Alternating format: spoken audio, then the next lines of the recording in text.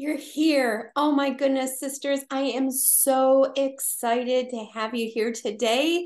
And I just want to be the first to congratulate you for investing in yourself, investing in the thing that God has called you to do in your mission, your calling, and your assignment. So I am giving you a big, warm hug and a heart.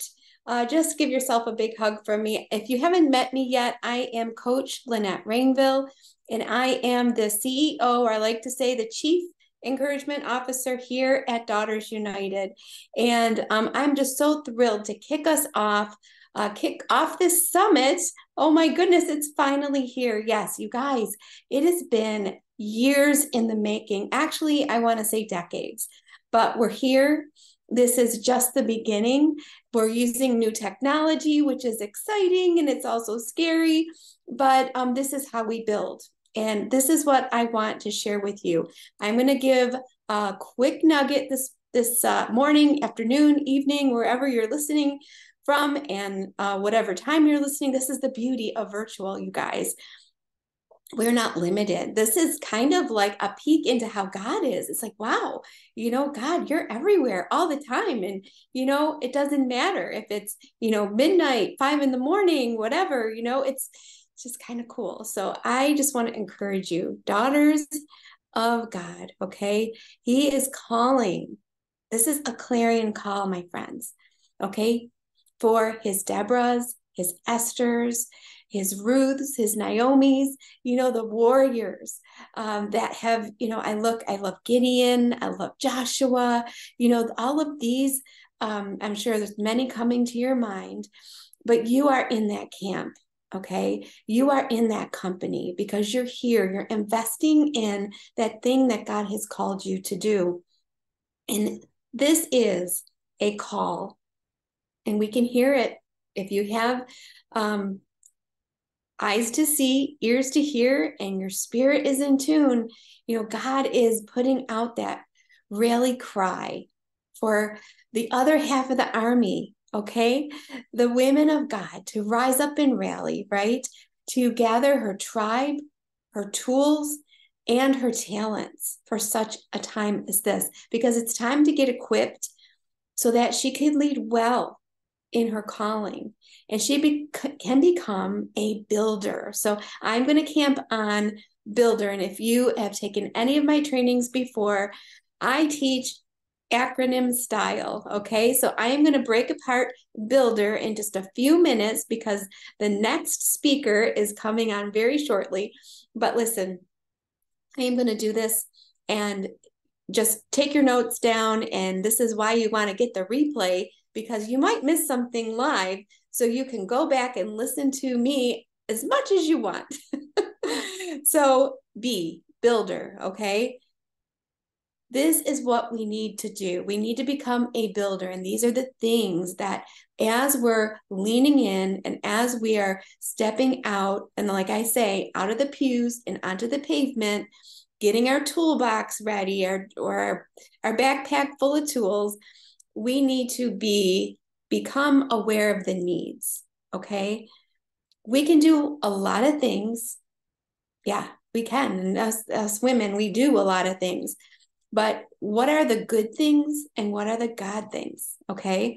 And what I like to teach is, what is that holy ache that God is drawing you to? What is that thing that keeps you awake at night? The thing that, you wake up in the morning and you're thinking about, okay, that is a little golden nugget from my training. All right, let's move on to you in Builder. Okay. Your mission and your calling will unite people in partnerships. Okay. It unites, it doesn't divide. And in this era, what God is doing, he is looking for those with a heart of unity. And that's what we're all about here at Daughters United. And as you can see, we love unity and diversity, okay? From every culture, every denomination, every walk of life. We need to be a representation of the kingdom, the body of Christ. Okay, I is for inspires. Inspire passion for the cause. The Lord is highlighting a cause to you. And as a builder, you will inspire passion for that thing. Okay, I have sisters now in my mission builder group, and one of them in particular, and I just love her story. And she survived and lived for years with the regret of having an abortion. And now she's turning that around, and she is inspiring others with the cause to let go of the regret and the shame of the past mistakes. And now she's helping people to survive and thrive, and now to step out into their calling. So I'm so excited for you, my sister. Now let's move on to L, leverage. We need to leverage gifts and talents and resources. God's not going to ask you to do something that you haven't been packaged for, okay? I'm going to tell you, it might not, you can't see it right here, but I am barely 5 feet tall, okay? God's not going to ask me to go and shoot hoops for a living. I would not make it in the NBA, all right, you guys? But I'm packaged for this. I am packaged in such a way, and that's, I'm going to leverage what do I love to do? You know, I've always loved photography. I've loved media, and this is like ready-made. You know, it's just so exciting to see when your talents come alive, when you get to dig in deep. And this is what we're going to do in this time together. We're going to dig in deep and see what is the treasure that's already in you. Okay, D, and I'm big on this, is develop. We need to develop a plan. That's what my Mission Builder course is all about. Write the vision, chart the course. Okay. We need Habakkuk 2:2 says, write the vision and make it plain on tablets so the herald may run with it. And that's the first thing in my story that God told me to do. And it was just amazing. I was minding my own business, vacuuming the house, and God's like, go look up Habakkuk or Habakkuk, however you want to say it. And I'm like, is that a guy in the Bible or is that a book? You know, and finally I listened, I put my vacuum down, I went and looked it up, and right what God was saying to my heart while I was doing my work, the Lord showed me in black and white, write the vision down. So yes, we need to develop a plan. E is for engage, okay? We need to engage action steps. We can write about it in these journals all day long, okay, my friend? But if we don't actually do a call to action and we don't take action steps, we're never going to be equipped for the army. We're never going to make an impact. And that's what this summit's all about, equipping you with the tools that you need so that you can step out, you can get off the bench and get on the field. You know, Coach Jesus is saying, come on, I need you in that position.